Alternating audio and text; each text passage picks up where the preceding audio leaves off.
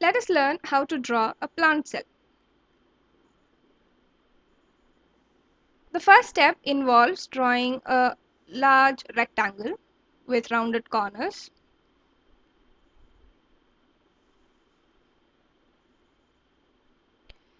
Don't worry if the lines are not straight. Next, draw another rectangle within this. So just follow the outer rectangle and draw this. Make sure to maintain gaps between both the rectangles at all times. So this is the cell wall. The outer rectangle is the cell wall and the inner rectangle is the cell membrane. Whatever is enclosed within is called as the cytoplasm. Now the cytoplasm contains a lot of organelles, membrane bound organelles. So we will learn how to draw each one by one. So the first organelle that we are going to draw is the vacuole. This is also called the central vacuole and it occupies a large amount of space in the plant cell. The next organelle that we are going to draw is something that is very specific to plant cells. So that is the chloroplast. Now chloroplast is the reason why plants are able to do photosynthesis. So chloroplast is a double membrane organelle, which means it contains two membranes. So we have put the first membrane. Let us put another one inside. Again, make sure not to join these two lines at any place. Just maintain a gap because there is something called an intermembrane space between these two membranes. So once we have drawn these two lines, let us go and see what is present inside the chloroplast. So there are structures which appear like stacks of coins within the chloroplast. So let's just draw them in place. Some 3 or 4 stacks should be good. So these stacks are actually called as grana, and each of those coin shaped structures is called a thylakoid. So these grana are joined connected to each other by uh, a set of membranes, and these membranes also extend from the grana just into the matrix of the chloroplast. So this is the chloroplast. Let's use another color. This is a grana, Grana, and each of those coin shaped structures are called thylakoids. Okay, so the next structure is the mitochondrion, the powerhouse of the cell. So just draw an oblong shape, and a mitochondrion is also a double membrane structure.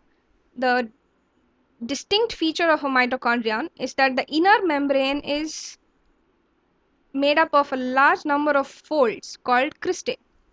So this is how we draw the inner membrane of the mitochondrion. It has a large number of folds. So this is the mitochondrion.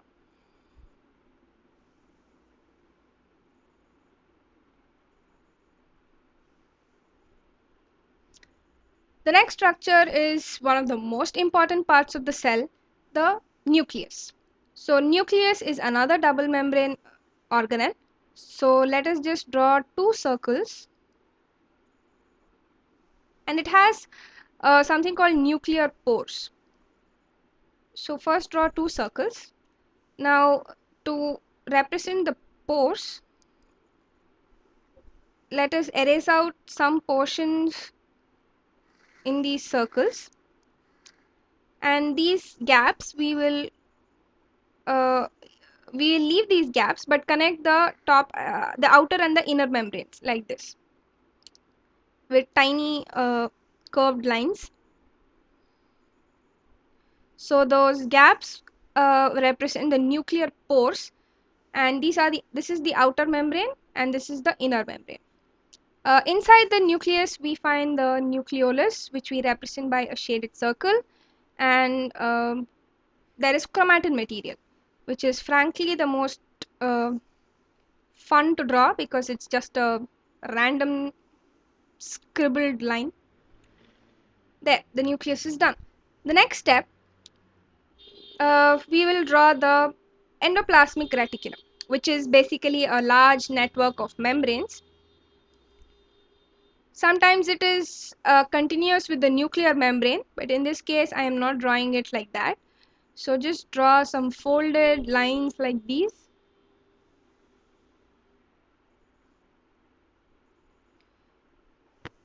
And endoplasmic reticulum is of two types. One is the smooth and the other is the rough.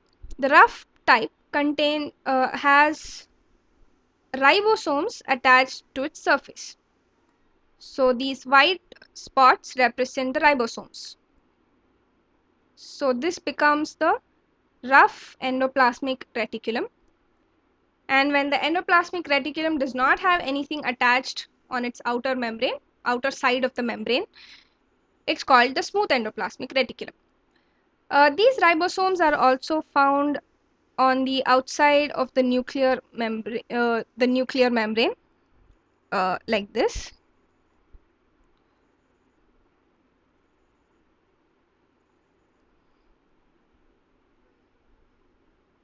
Okay. So we have drawn ribosomes outside the nucleus and also on some parts of the endoplasmic reticulum. Okay, let's label these parts before we go to the next step. So this is the nucleus. This is the nuclear pore.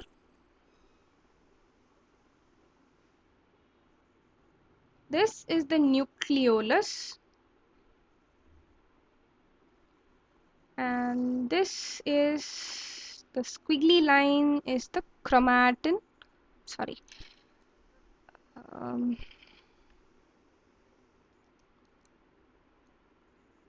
chromatin material. And this part is the rough endoplasmic reticulum. This part is the smooth endoplasmic reticulum. Another organelle that is seen is the Golgi apparatus. So it is another kind of set of membranes, but it is slightly different from the endoplasmic reticulum. So the Golgi body is drawn like this. So first draw two lines parallel to each other like this, and then at the end draw a bulb sort of shape. So do that to both ends and you have a dumbbell sort of shape. So we just do this 3 times.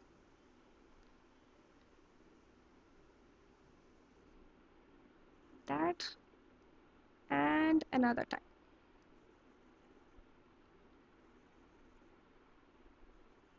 This is the Golgi body. Along with the Golgi body, some vesicles are also seen associated with it. So we'll just draw some circles, some small ones and some big ones, and some medium sized ones. So this is the Golgi body. This is the vesicle. Okay. Another organelle, membrane bound organelle that is found is called the peroxisome. So it's just a vesicle which contains some enzymes. So we are just randomly drawing these circles, a few of them. So let us label this as the peroxisome. These are called peroxisomes.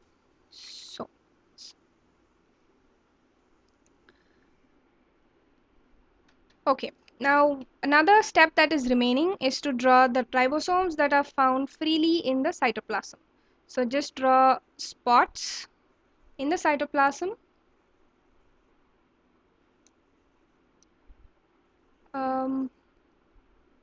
Make sure not to put them inside any of the membrane-bound organelles. Exceptions are the chloroplast and the mitochondria. So some ribosomes are found within the chloroplast as well as within the mitochondria. But ribosomes are not found inside any of the other organelles that are present in the cell.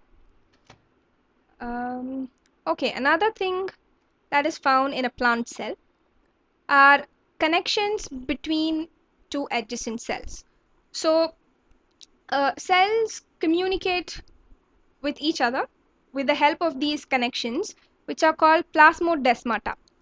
So these we draw by putting in some gaps in the cell wall and the cell membrane, and let us connect the upper and the bottom lines like this. Just like we gave gaps to draw the nuclear pore in the nucleus, in a similar manner, we make gaps in the outer envelope of the cell. So this gap, this is called as the plasmodesmata. Plasmodesmata.